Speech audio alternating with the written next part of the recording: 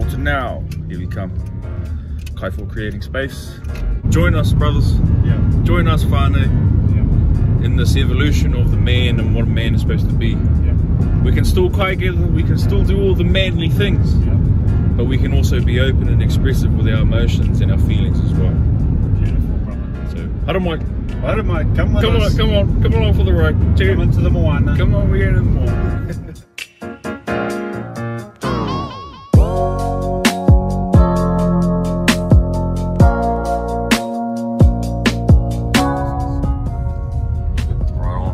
Just turned up to the mutton now, and she is, what's the viz report, my brother?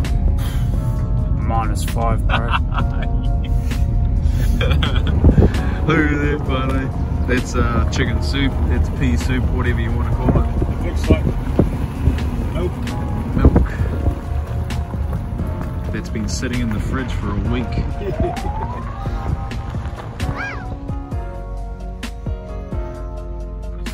We'll still get a kai, bro. Cheers, my brothers. Kia ora, my bro. Cheers, you too, my bro. Hello, bro. Nice to meet you. Hello, bro. Nice to meet you.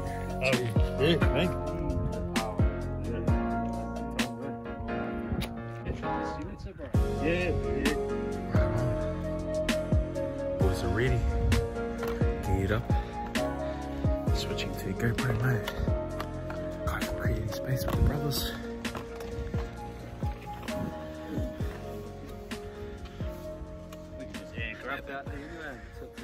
Wicked. Shot brother Zach.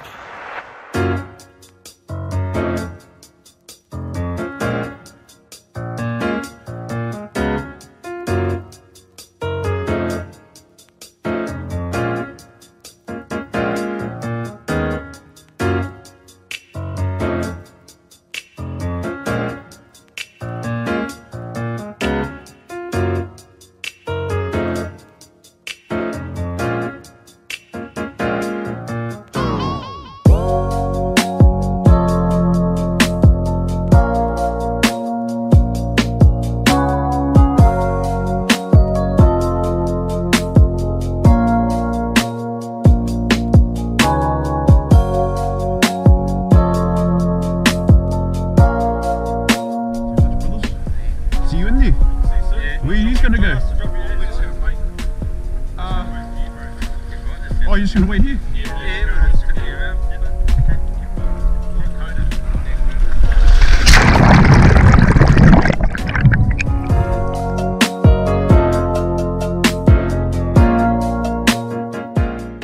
So I get down there and I'm buzzing out because of all of this beautiful fish life. I've never seen weed strings, weed towers like that before. The terrain's all new to me. There's plenty of beautiful eco around, blue muki and butterfish off in the distance. The water's not the cleanest, but that doesn't matter. It's amazing to be out here.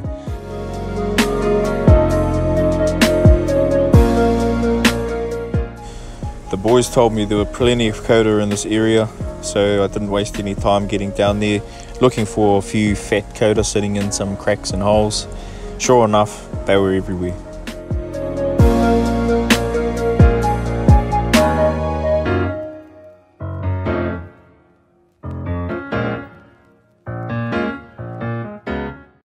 The only thing that made things difficult was that my mask was leaking, and this is the first time it's leaked in forever. It's over 2 years old, so I was a bit gutted, but I carried on anyway. Second drop down and I poked my head in a few holes, and it doesn't take me long to find this beautiful coda sitting there. He was in quite a deep hole too, but I just managed to catch his horns before he took off. This guy, however, I was too slow and I rushed him a little bit. So we got two anyway, and the boys were still on the boat waiting for me, so I thought that's enough mucking around. I'll get back on there so that they can jump in the water too.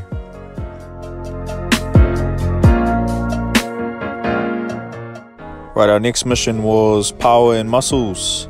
So the bros dropped us off at a spot that Mike knows pretty well, and we shot over there, shallow as like 2 meters if that.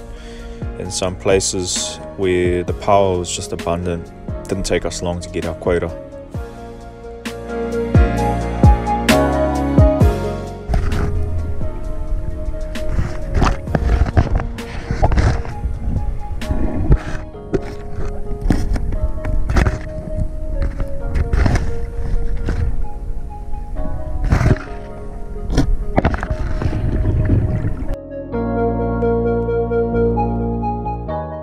On my way back to the boat, I found a nice rock with heaps of beautiful mussels on it, beautiful kutai.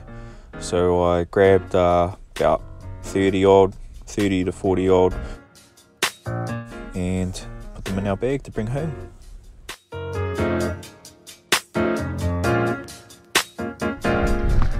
Mussel heaven.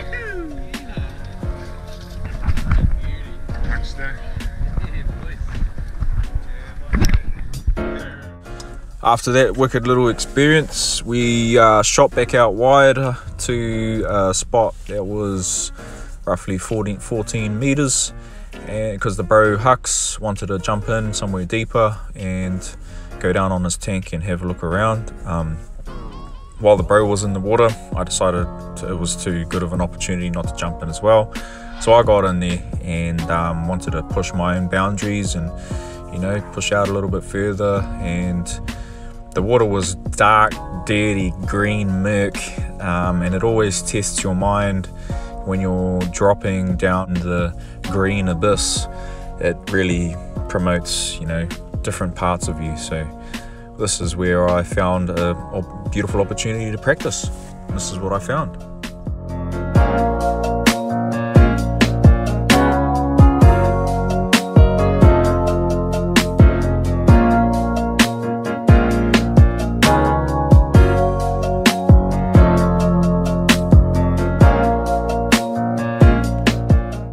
No reef structure out there, so shot back up to the surface and got back on the boat. The bro was already on the boat actually, and he caught the pin as well. Some stones down there, brothers. Yeah. Hey. Did you find some reef? Nah, bugger all, eh? It's just stones and sand.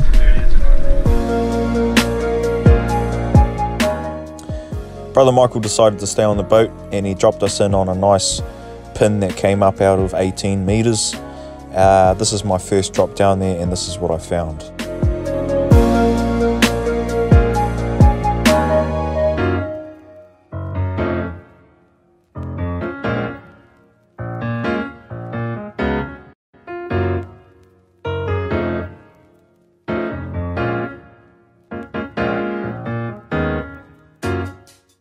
Yep, it was the absolute honey hole of coda, and I was just blown away. Wow. I'd never seen that many coda in one hole before, and like, not to mention them all being of legal size and upward. So that was an absolute buzz for me, whānau, and I was just real stoked.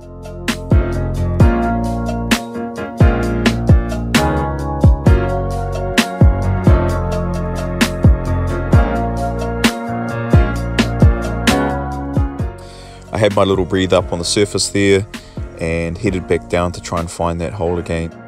I wasn't sure if I was going to find it because, yeah, I had no marker. But I managed to come across another crack or crevice that was nice and shallow, and all of these beautiful coda just sitting in there. I tried to pick out the two biggest ones and managed to wriggle them out of their holes and bring them back up to the peaky.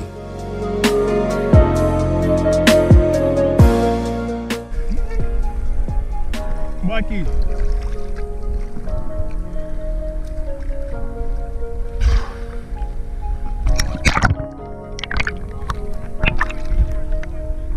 Shallow ass, brother.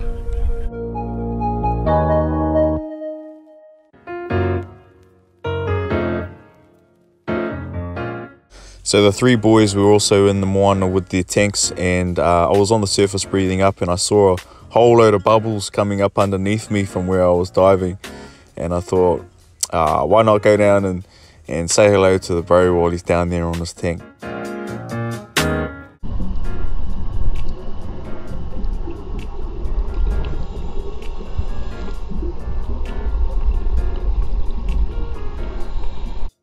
it was good to catch up with the boys and have a bit of a laugh. Back into the mahi, and I'm back down there looking for koura. I sort of start off on the top of the pin and come across that beautiful koura just sitting there in that crack. I look over the edge and look at all these blooming koura just everywhere.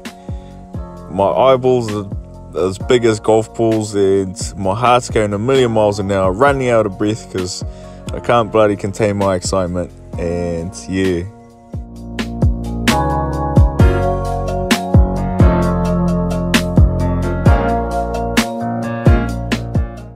we have timed this dive as well in accordance with the moon.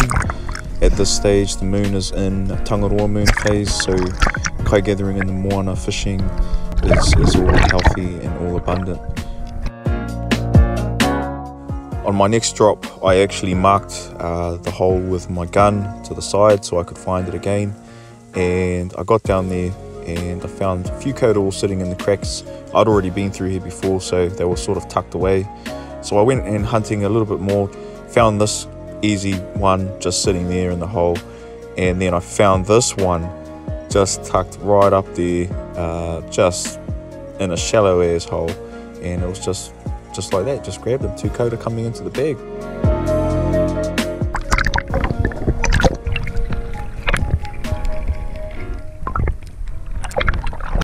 So that was my limit. I had my limit of koura, and I had no doubt the other boys were going to find their limit too. I saw one of the bros had already jumped that back up on the boat, and we'd actually only been in there for about 15 minutes. So got back on the boat and had a good catch up and a laugh with the boys after. Bro, unreal, eh? Just unreal. I will, bro. Yeah, that's after I seen you, I was thinking, yeah, that's going to be some crap footage. Yeah, brother. Work a little mission.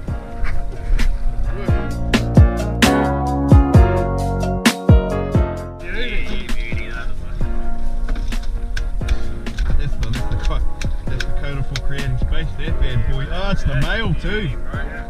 It's the male. Enough way to moana, thank you very much. Beautiful gift.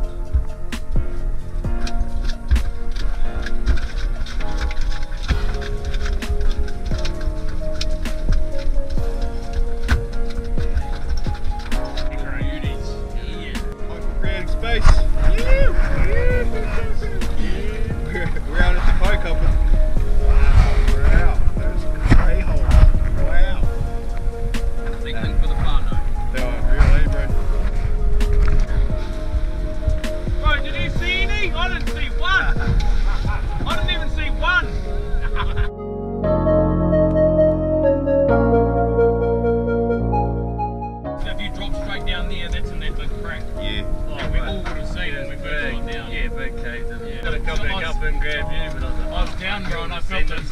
My shoulder and I spin around and it's bro like yeah.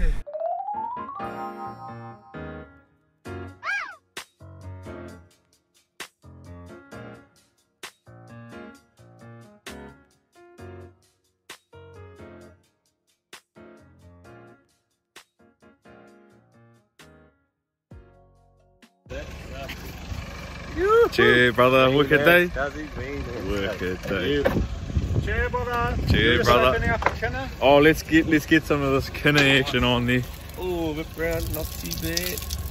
Oh, look at that. They're going to be creamy. I'll just pull one out, okay? And, Finish out.